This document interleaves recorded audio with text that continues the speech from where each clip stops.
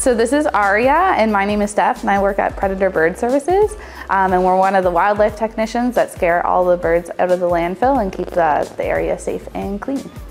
Aria's purpose at the landfill is deterring all the gulls out of the area, especially in the active phase, because we can have tens of thousands of gulls in the garbage at once, which can be a hazard to all the operators, as well as we are in line of one of the main runways at the Ottawa airport, and so we are obligated to keep the skies clear to minimize all the birds from bird strikes as well.